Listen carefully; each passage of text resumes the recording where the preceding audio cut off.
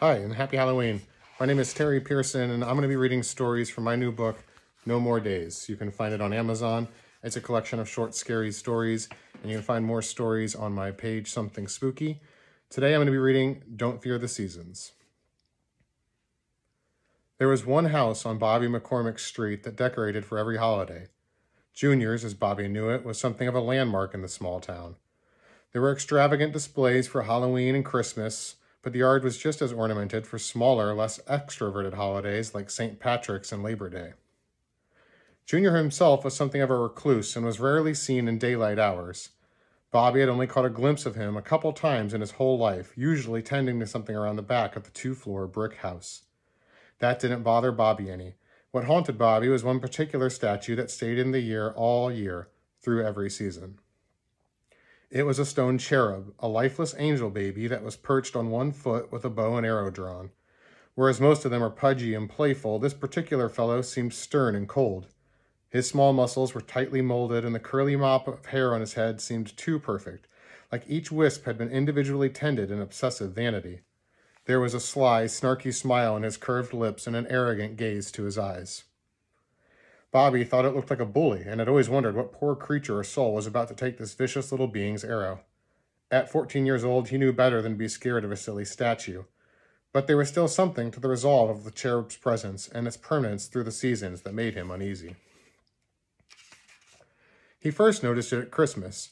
The statue must have always been there. Bobby vaguely remembered that, but it was Christmas of 2015 when he was 10 years old that he became afraid. He could vividly recall the way the red and green lights split its body in two, saturating either side with dark, muted color. There were shadows in its eyes, and shapes ran through the bushes and across the house behind it. That snarky smile seemed especially vicious. The next few years, at every holiday, Bobby felt uncomfortable in its presence. He still tried to enjoy the holiday displays, but had trouble keeping his mind off the mean little angel. It seemed so cold, so permanently hollow amidst all the festive decorations. Eventually, it became all he could focus on, and he completely lost track of the reindeer, pumpkins, or American flags that ordained the lawn. Now it was Thanksgiving, but Junior tended to mix it with Christmas like a celebration smoothie. There was a turkey and harvest ornaments, but also the first string of Christmas lights, and Santa was already peeking out from the chimney on the roof. The cherub, out of range from the red and green glow, was shrouded in complete darkness, but Bobby could still see his sinister outline in the shadows. Bobby, who had walked to the end of the street just to get away from his annoying little sister, took one headphone off his ears to hear his surroundings. The muffled noise of rock music was overtaken by the ambient sounds of the night. Something snapped in the dark, like a broken branch or the tick of a clock. Bobby turned his head to the other side of the road, but there was nothing, only the shadowy shapes of tall, scraggly trees. Bald cypress, the random phone on his app had once told him.